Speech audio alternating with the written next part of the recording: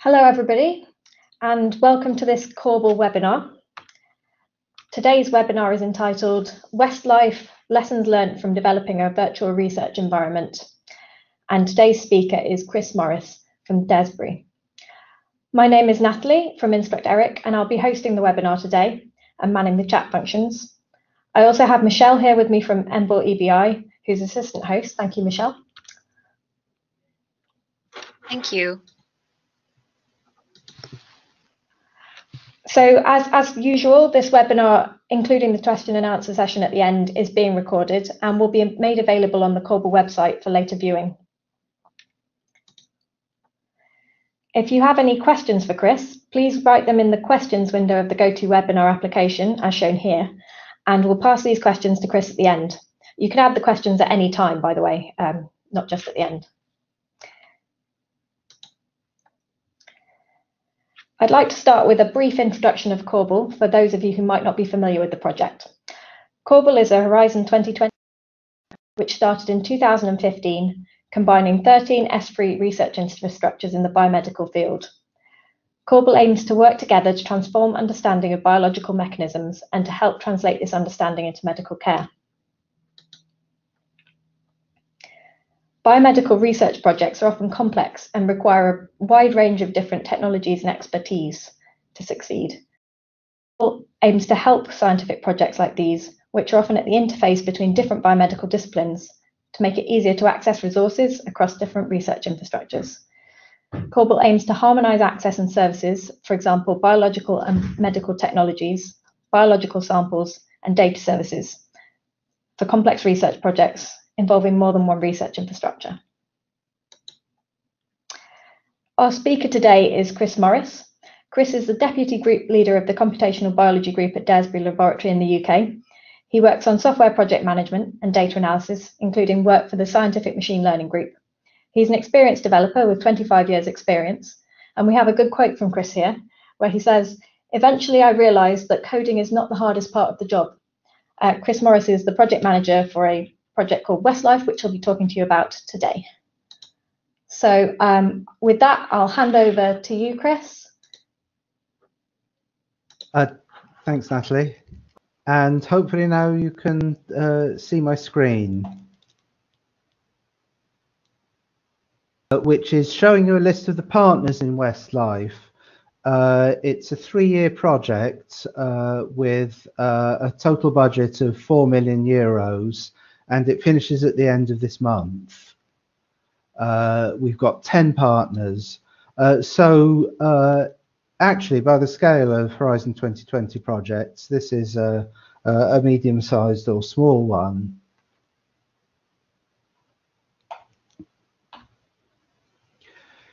Here are a couple of structures which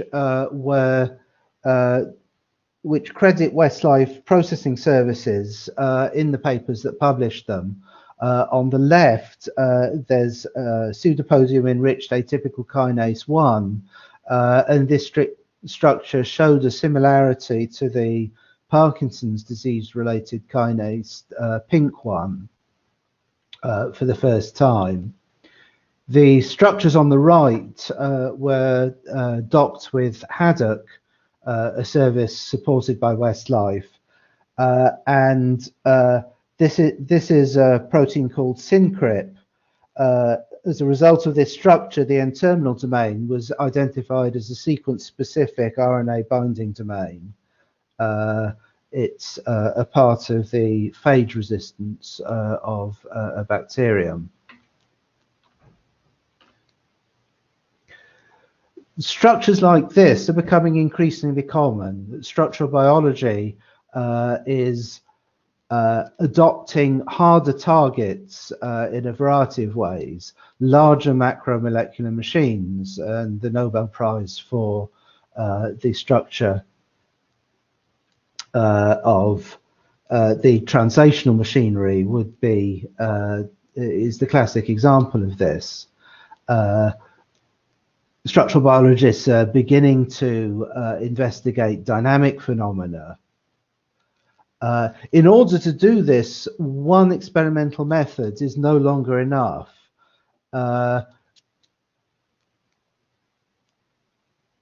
so researchers begin to describe themselves not as a crystallographer or an NMR scientist, but simply as a structural biologist. Another significant change in the field is the resolution revolution in cryo-electron microscopy. That the Falcon detectors, which actually were developed by colleagues of mine here at the STFC, have meant that the best electron microscopy structures are approaching atomic resolution. But along with that, there are tremendous IT challenges from the size of the data and the amount of noise. And structural biologists increasingly inspire that their results are available to other biologists, for instance, as an input to systems biology.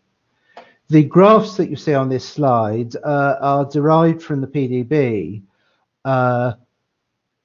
A query API, which is developed as part of Westlife, makes it possible to obtain statistics like these fairly easily, so that you see an increasing proportion of structures contain more than one protein species.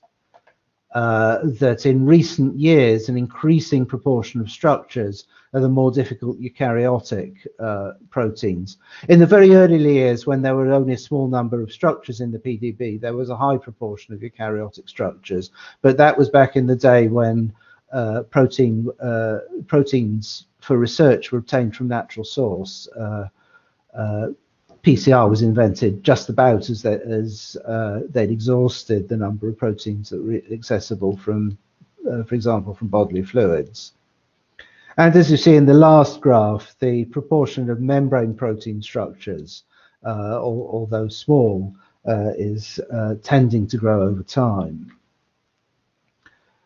Back in 2014, I did a survey of the participants in the biennial of Instruct. That's the S3 for structural biology, a partner S3 to Elixir.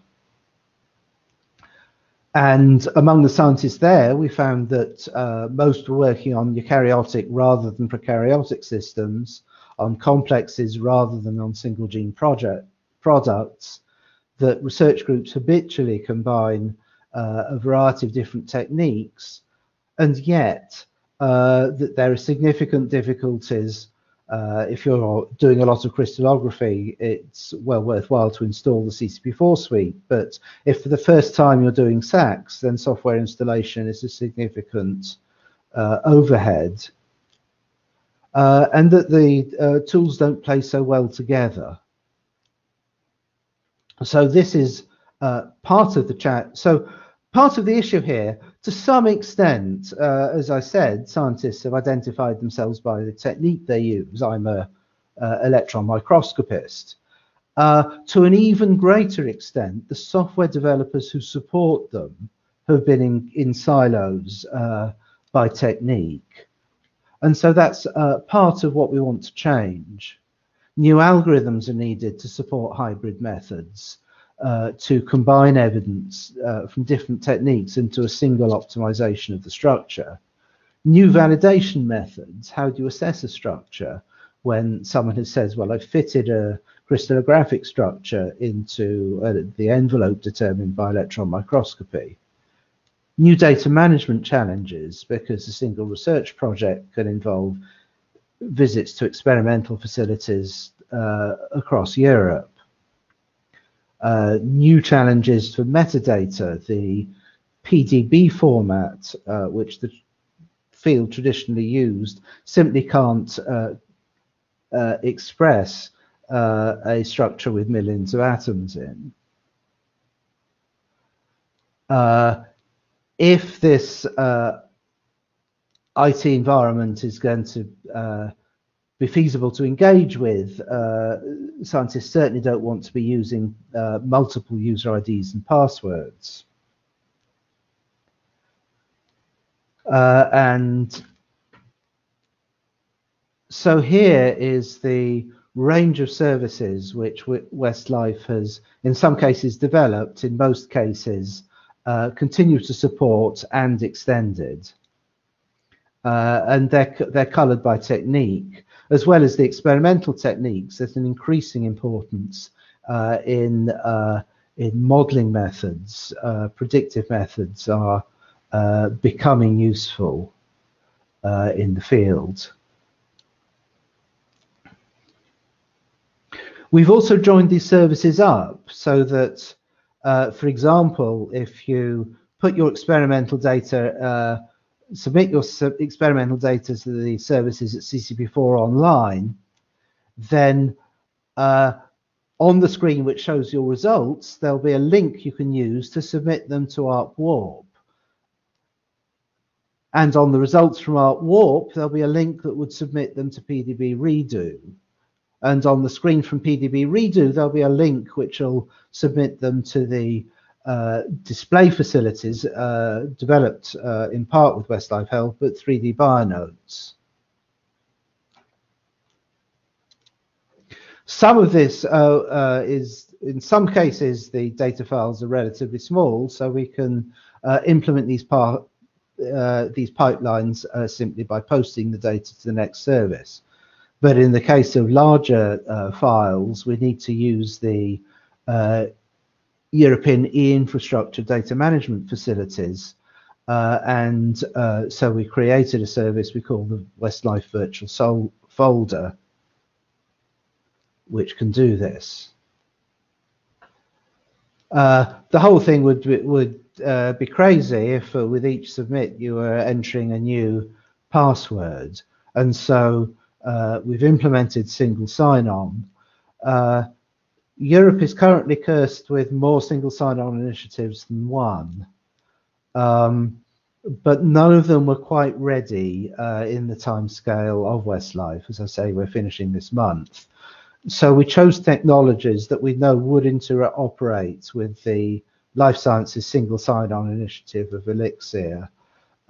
We accept as an identity provider the ARIA service organized by Instruct, as well as the Edugain services. So we've just done the best we can to make a viable interim solution, and with the possibility of future collaboration.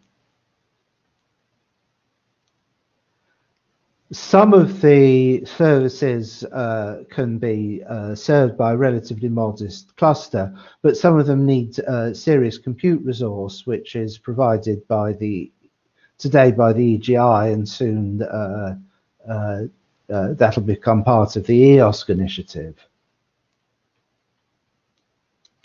So putting that together, this is what we made.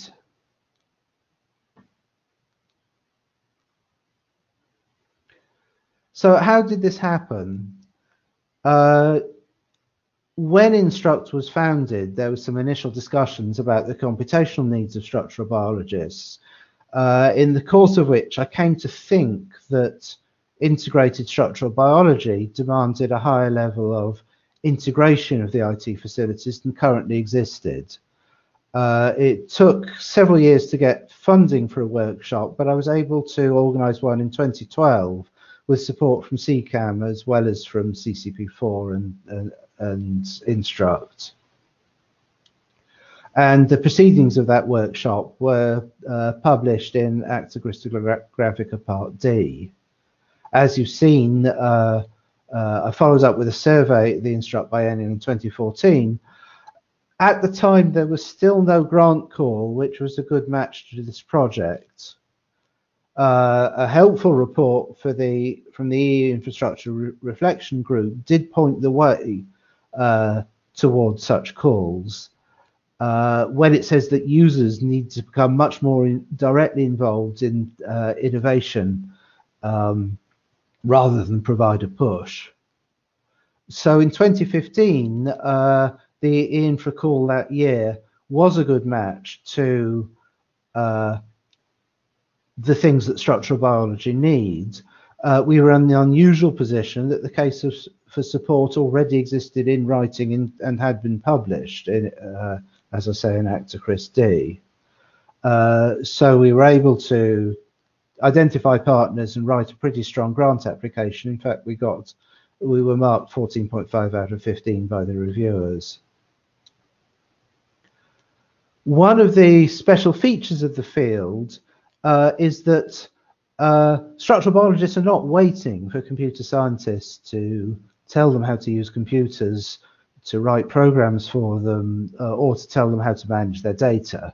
The first use of a digital computer was in Dorothy Crowfoot's work on insulin in 1946. She finally got the structure in 54, and by the time she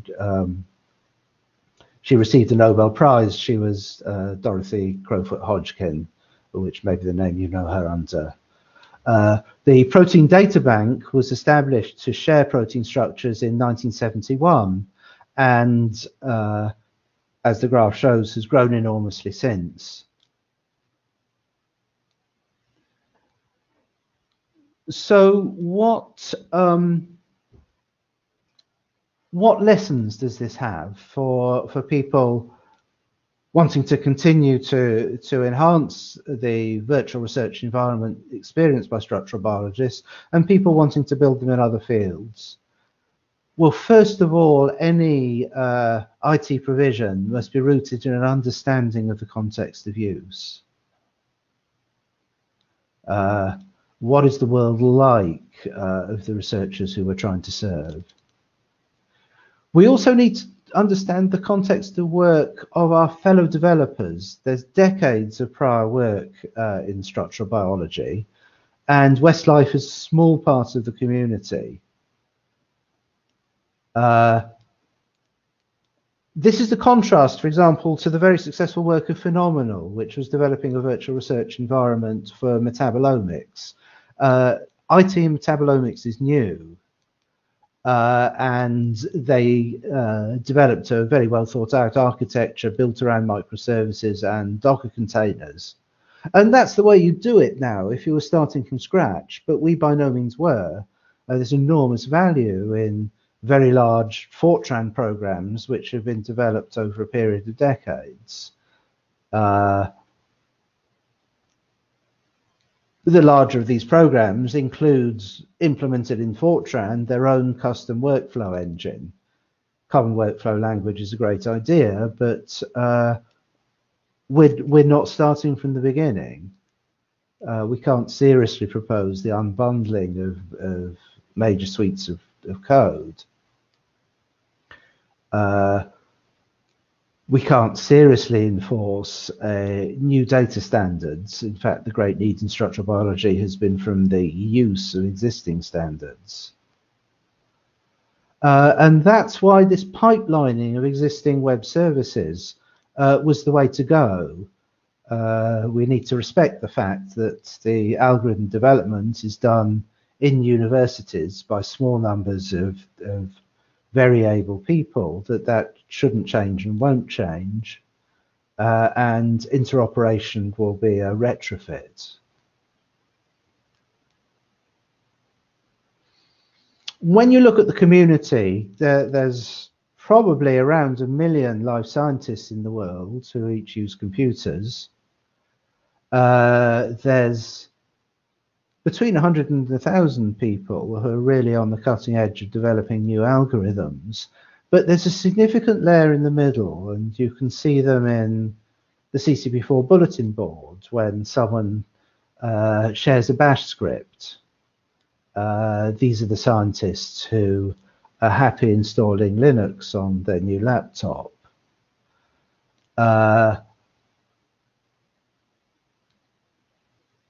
And they're a valuable part of the community.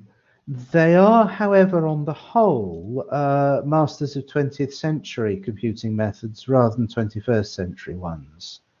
And I think that the challenge which we didn't complete in Westlife is to open this up. The Bio.js is a great idea in this field, that there's a lot of value to be created by composing existing web services. And quite a lot of this can be done at client side, and so it's not so onerous. I've noted among Westlife developers a certain convergence on Flask. On the whole, scientific programmers nowadays are very comfortable in Python. Flask is a lightweight but actually very well designed web application framework designed by people who really understand HTTP. And I think the other part of this picture is that in life sciences we still underuse the potential of the semantic web. I get it that there are some performance challenges, but those are solvable in my opinion. So that's what I had to report, and I'd welcome comments and questions. Thank you very much, Chris. So if you've got any questions, can I remind you to put your questions in the question section of the GoToWebinar panel. And to get us started, we've got 2 questions already. One question was submitted in advance of the webinar. And this question is, are there any statistics on how many researchers are currently using the virtual research environment? Yes.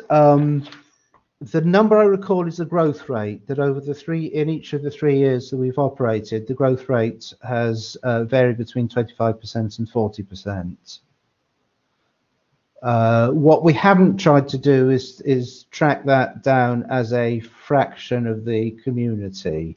It's not an easy question to answer how many structural biologists there are, nor do we try and track the number of distinct users. Yeah, I assume that this is a problem in many fields, knowing the full size of the field. And the second question I've got here is, you mentioned in your talk different organizations such as Elixir, Instruct, and data repositories such as the PDB. How did Westlife work with these organizations? I'm not sure I exactly know how we worked with them. I know we were successful because our co-authorship statistics are very favourable. In fact, I could, since you've asked, I'll try and get this up while I'm talking. I analysed our publications by the number of other grants which were also credited. And I'll find that for you in a moment. Some of it is by overlap of membership, as I'm sure you experience. Most PIs in the field will be part of several grants at once. We also spent a lot of time attending conferences, both of the infrastructures and of life sciences grants. So you interacted with them at outreach events, and you had some kind of overlap in your consortia with people involved in these organizations. Yes. Is that what you're saying? Yes, that's right. So actually now on the screen you can see a list of the European grants which are co-credited in Westlife publications, of which is 1, 2, 3, 4, 5, 6, 7, 8, 9, 10, 11, 12. And national European grants, it's national grants for European holders, and some US ones, it's an even longer list. Wow, that's quite impressive. So another question, what security issues did you think about during the project? I do have a backup slide on that. So there's a certain tendency to focus on the use cases of a software, and that's certainly a very important question before you begin writing. I think it's also important to think about the misuse cases. And one of these for any research environment is the deliberate injection of false data. This is very rare, but it does happen. PhD students are under very considerable pressures to achieve a positive result. The second is plagiarism, which is undesirable when it's happening merely in academia. In addition, a structural biology project in progress, if it's about drug discovery, can have a value of about 10 million euros. There are questions about the AI infrastructure. You can register for an ORCID with simply a Gmail user ID. I don't feel that's wholly satisfactory even for the main use of ORCIDs. It might, I don't know whether it's ever happened, but I think one day it will, that someone maliciously registers as someone else in ORCID. For some of our computational services, the only reason for registration is so that we can send you an email of the results. But ARIA has other requirements. That's you put in an application for access to experimental facilities. This eventually leads you to visiting a facility where the facilities are expensive and misguided experiments can be dangerous. So it's got to link with, it's part of an administrative process in which eventually you present both yourself and your passports. So our work is to enable research. As we do that, it's a useful question. Are you making research misconduct proportionately easier or proportionately harder than doing the right thing? Yes, very interesting thought there. We've got another question, actually. What are the plans for sustaining the tools developed by Westlife? Some partners are in a EOSC bid starting in January. Many of the tools are developed in university research groups which have a great commitment to continuing the work. In the case of the virtual folder that I mentioned, Instruct has taken this on. I don't think they can commit to do that forever, but certainly for an interim period, and eventually either this will win new funding or we'll simply have to recognize that the community has spoken and is not using it. It's one or the other. So I'll still be able to use these tools for at least for the foreseeable? Yes, absolutely. Many, as I say, the majority of them existed before Westlife. Lots of those were part of WeNMR. Some came from elsewhere. Yes, there's substantial reason to believe that these tools will exist, that Westlife is only an episode in their life history. That's good to hear, especially if the project is close to an end. If that's all the questions we've got for now, I think I'd like to thank Chris again for a very interesting webinar and lots of interesting lessons learnt. And I'd like to remind everybody that we'll keep you updated about future webinars in our series via the webinar page on the CORBEL website. If you could move along to the next slide, or the previous slide, I'm not sure. Chris. I think you may have a definitive version. No, that's fine. So we have anything scheduled for the next month, but the following month we will have a webinar. And for more information as it comes in, please check out the webinar page, which the URL is given at the bottom of the slide there. And we'll also be keeping you updated in the CORBEL newsletter. Thank you very much. And thank you to all of you for listening to this webinar. Goodbye, everybody.